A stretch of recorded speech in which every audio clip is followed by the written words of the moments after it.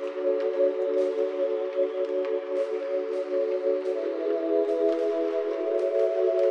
don't like to be alone at night. I guess everybody in the world's got a time they don't like. Mine is right before I go to sleep. And now it's going to be always, all the rest of my life. Oh, me, just give it up on me. You know we can if we want. You just have to say the word.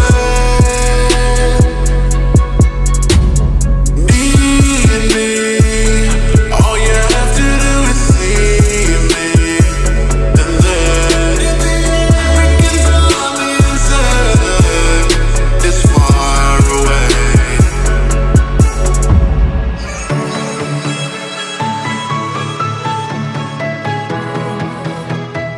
So we've been waiting around all day long to find out what is going on, and out of boredom I tried flying the drone around and I crashed it.